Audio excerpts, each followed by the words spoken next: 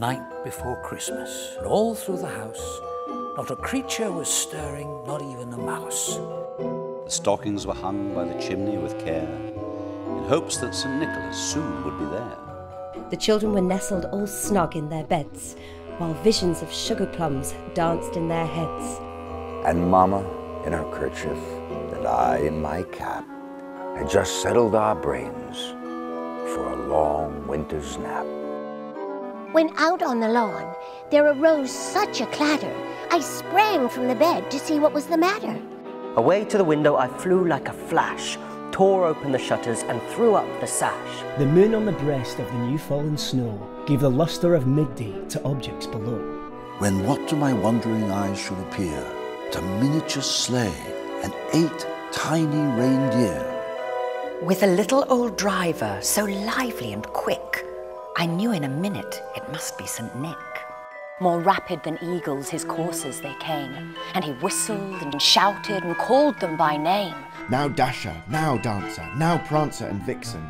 On Comet, on Cupid, on Donner and Blitzen.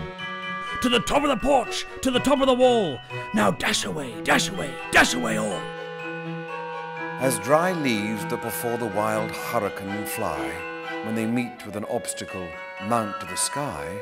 So up to the housetop the coursers they flew, with the sleigh full of toys and St. Nicholas too. And then, in a twinkling, I heard on the roof the prancing and pawing of each little hoof. As I drew in my head and was turning around, down the chimney St. Nicholas came with a bound.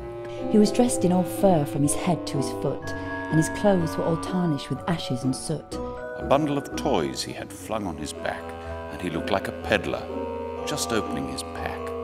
His droll little mouth was drawn up like a bow, and the beard of his chin was as white as the snow. His eyes, how they twinkled, his dimples, how merry. His cheeks were like roses, his nose like a cherry. The stump of a pipe he held tight in his teeth, and the smoke it encircled his head like a wreath. He had a broad face and a little round belly that shook when he laughed like a bowl full of jelly. He was chubby and plump, a right jolly old elf, and I laughed when I saw him in spite of myself. A wink of his eye and a twist of his head soon gave me to know I had nothing to dread. He spoke not a word, but went straight to his work, and filled all the stockings, then turned with a jerk. And laying his finger aside of his nose, and giving a nod, up the chimney he rose.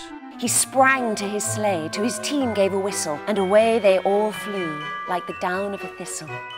But I heard him exclaim, ere he flew out of sight, Happy Christmas to all, and to all a good night.